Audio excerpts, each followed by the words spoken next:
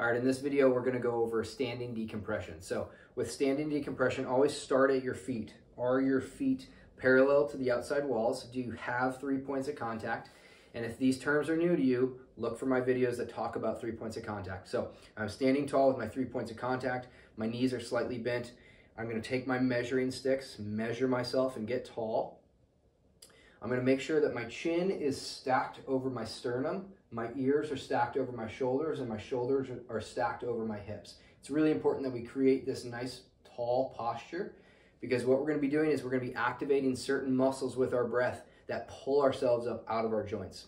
So measuring sticks, our decompression breath is big, expansive breath with an active exhale. So our big inhale, I get tall, my exhale is active, so my belly goes back on exhale. I'm tall the whole time. Think of it this way. Sternum lifts myself up. I stay tall. I've got space between my ribs now, and I exhale. Belly goes back on exhale. Everything is stacked. Now let's throw in a hand position. So let's do sphere of tension, standing decompression. Here's my sphere. I'm gonna push. My shoulders are light and soft. My breath is forceful on the exhale. Big inhale. Big exhale.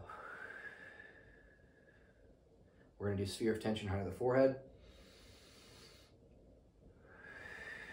Belly goes back on exhale. So watch my belly on this.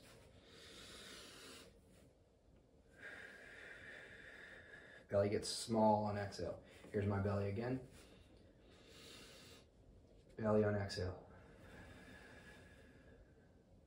Play with the standing decompression if you're feeling compressed.